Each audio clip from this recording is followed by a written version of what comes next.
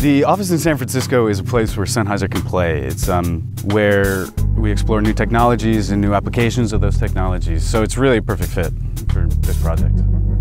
We wanted the development of the audio block to be a bit different too. We wanted to engage the community a little bit more.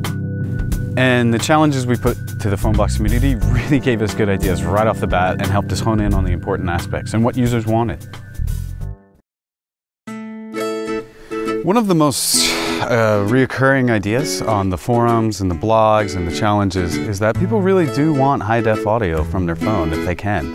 And Sennheiser couldn't agree more, and it's an idea that personally resonated with me, so that's really the focus of this block.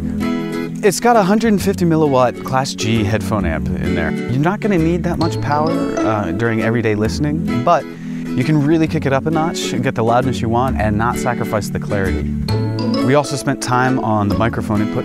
It's really low noise, and we're kind of looking at musicians who want to get down those song ideas, or students and journalists who want to record a lecture or that interview, and then actually use those tracks later. We also put in a low latency digital signal processor. So this allows us to do everything it needs to do. I mean, remember, it's a phone, but also it gives us a chance to massage the sound coming in and going out in that special Sennheiser way. And we really want to open up the hardware.